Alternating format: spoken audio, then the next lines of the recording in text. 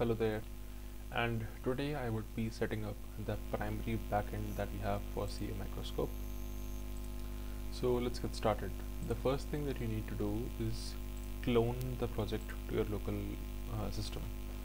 Just go to this particular button, you can copy the endpoint, open the terminal, whatever you use as default, and just open the location wherever you want to set the project up.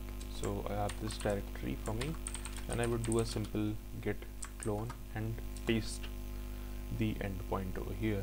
This would copy all the contents and okay, it's done.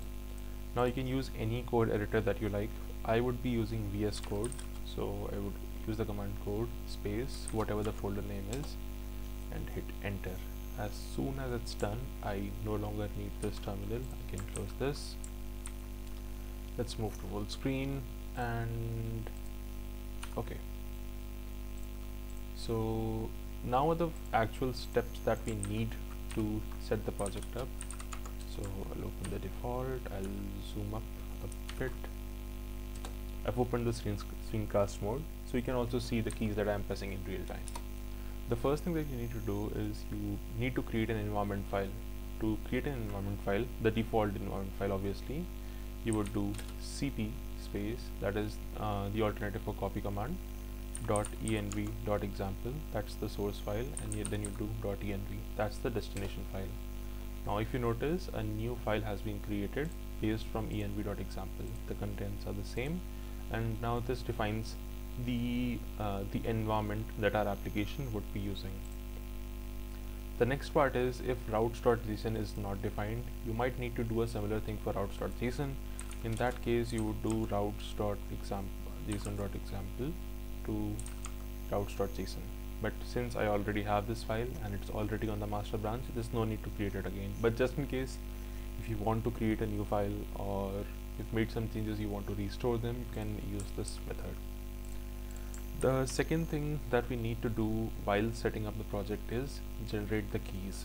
So if I do ls keys, it shows me a script file which is make_key.sh.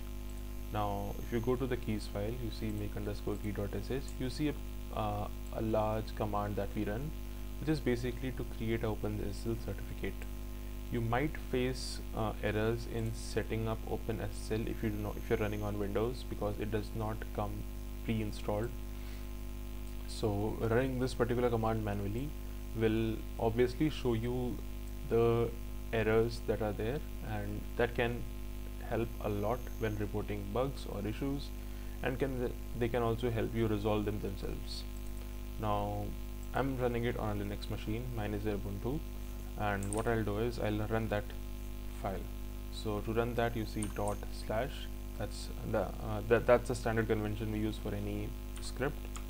You say keys /make_key.sh, and we see an output on the console which says generating a RSA private key and then writing new keys to keys/key. So we see that the keys have been created now, and it's safe to close that. Notice that these two keys are ignored from the version control system, so and because they're private in nature, you do not want to share these files on the version control system, so we ignore this on the version control. You won't see the state changes on git. So if I do git status or git status, you would see that there are no changes because these files are ignored. Now the third and the final change that you need to do, I would not call it a change, basically you need to install on the dependencies. So either npm I or npm install, both of them would do the same job, and it would definitely install the dependencies that are needed for the project. If you are one of the users of an alternative package management system, for example yarn, you can only do yarn and set the project up. I personally use npm for because the project uses npm. I install the dependencies using npm. Now once that's done, we have the dependencies installed. You see a node modules folder, and let's move on to the final part of the project setup. In order to successfully run the backend, it's important to note that the database that we are using is a MongoDB database, As expected, you would need a MongoDB instance running on your local system. To do it, you can either install MongoDB as a service in your operating system, or you can run it using Docker as well. I personally prefer running such things on Docker. The reason is that it isolates my system's environment from the application's environment, and it's kind of very clean when you use Docker for stuff. You can just delete the container and all the things related to it automatically vanish. You do not have to do things manually. Now there's this nice extension that we have in Ubuntu that basically allows you to manage containers, but I won't be using that for this demo, so that you can get a basic overview of how to set things up. Running it is properly documented on the MongoDB or the Mongo database Docker page, and you can obviously refer this whenever you want. And if you're in favor of installing it locally on a machine, you can just quickly Google installing MongoDB on and whatever your operating system is. For example, I used Ubuntu, so I can use Ubuntu. Whatever the links come up, most probably the official documentation, just follow the steps and you will be able to install it. But again, I would strongly recommend that you move forward with Mongo.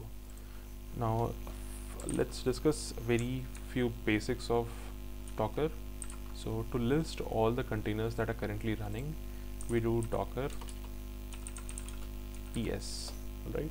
So right now I have two containers running. One is of Redis, one is of Postgres. That's of a side project that I was working on. Now I do a docker ps-a. Now you might not see this output, you might see something very different, but the gist of it is docker ps-a also shows the containers that are not currently running but are not deleted. So if you stop a container, it comes to this particular location. So I say docker start Mongo because I had a container whose name was Mongo. So I did docker start and then I pass the container name. I can also pass the container ID and get the status. To get the status and all, first of all to view the logs, you do docker logs-f Mongo, and then you will see all the logs that are there. Now this can be really helpful if you're trying to debug things, but we don't need it right now, so I'll close it with Control D or Control C. Alright, now once I have my database running as well, now it's safe to then npm run start. If you're curious of how npm run starts work under the hood, you would see something. There's a file named as package.json in which you see different scripts that are available for the project. Now when we run docker npm run start, we are basically running a node caracal.js, right? Now let's terminate it. The reason that you see multiple database connections and multiple times the same command is that we are running the project on a cluster mode. Since Node.js is single threaded, which uses event loops to give a feeling of congruency, things are not actually congruent. To deal with that part, we use a code runner, and you can define the number of workers over here in the env file. You can also specify the port that the service must use if you're using things other than this particular project at one time.